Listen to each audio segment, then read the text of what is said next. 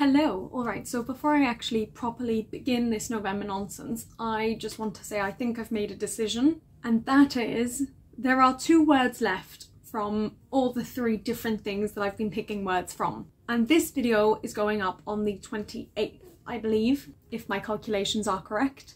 And so today will be one of the words, and then tomorrow will be one of the words, and then what I'm going to do for the 30th of November is I'm going to have my November recap, I think. But that only works if I upload my October recap before November nonsense, and I personally now don't know that until November, really. So basically I'm going to film 2 more videos sort of ahead of time for November nonsense, and then I'm going to leave the last day open to possibilities.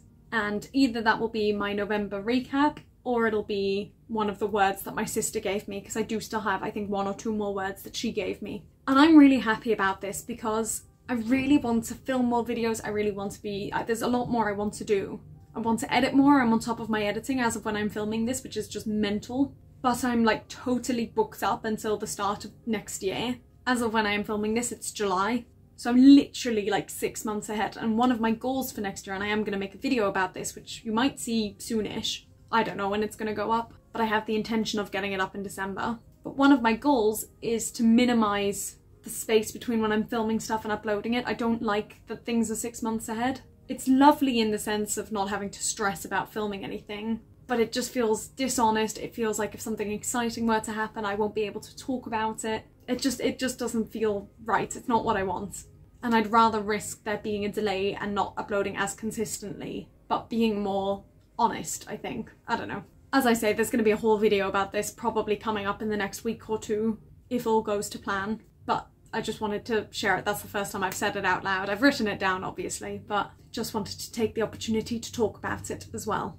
Alright, so the 2 words we have left, one is from Hannah Witton's Dear June 2021, and one is from 2019, and they are fantasy and wishing. And you'd think those would actually be quite easy words to make videos about. That's what I would think anyway. And yet I've really been struggling with it, and I don't know why. And I don't even know which one I'm going to pick for today, and I'm already 4 minutes into this video. I think we'll go for fantasy. I mean, realistically, I'll probably film both today anyway, but we'll start with fantasy for now. And you would have known that because you would have read the title.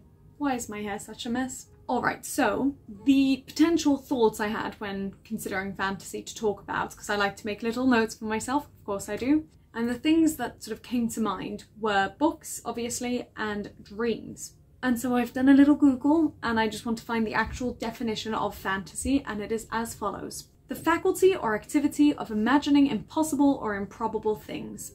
And so, in a way, this has now given me an idea for what I want to talk about. Because last night I had a dream, and in my dream something happened, and then sort of the follow-on dream from that, the sequel so to speak, was me making a YouTube video about what had happened. And then when I woke up this morning I was like, oh, I can't make a video about that because it didn't actually happen. But it was a fantasy, it was a dream, so those are kind of linked, as I said. And so I am going to talk about it, because it was definitely highly improbable. So I think I've mentioned a few times on my channel already, I know I've mentioned quite a few times about Kadri, which is the band I used to love as a kid and was like utterly obsessed with. And then I sort of finally managed to forget about it a bit, not be as obsessed anyway. Never really forgot about it, but I was like properly obsessed. And I finally managed to get to a point of not being obsessed anymore, and then every time I go to Holland it comes back. I just get reminded of it, and I listen to the songs again, and I start watching the movies or TV shows or different things again. And so a couple of the TV shows that have been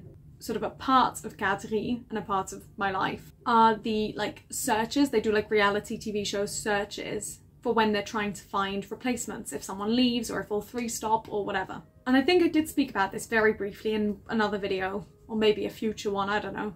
But last night I dreamed that I participated in one of those TV shows, trying to become the next Kadri member, and that I came second. And coming second doesn't earn you the spot, you need to win it. And so the sequel dream, the video that was made in that, was called Second Best. And also in my dream I had loads of like interviews and stuff about being second and not getting the part.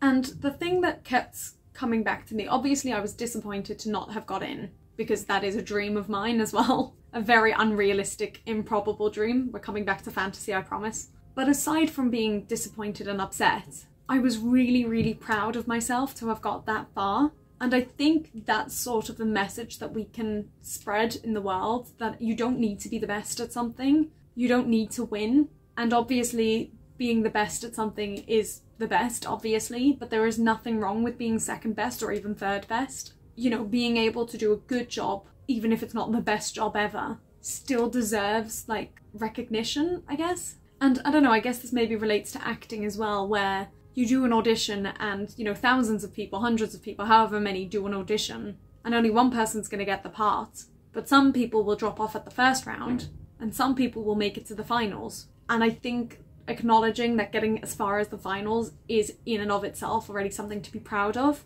And obviously then it's like upsetting that you don't get the part and you don't get the contract, and, you know, obviously that's why you do it. You don't do it to get to the finals, you do it to get the part. And it's so heartbreaking if you then don't get the part. But I think it's just about acknowledging, like, all right, I didn't get the part, that sucks, but I made it this far. And it's not even about getting to the finals, it's about getting past the first round. I think sort of every step you make should be celebrated. And it doesn't necessarily have to be about the end goal. Obviously that's why we do things. But if we don't make it that far, that doesn't detract from what we have done and what we have got. Am I talking nonsense? Probably. Is this related to fantasy? Not really. Maybe this would have been better with wishing, because I wish, you know, I wish to get the parts, blah blah blah. So I have to think of something else for tomorrow. But those are my really random, stretched out, strange, absurd thoughts.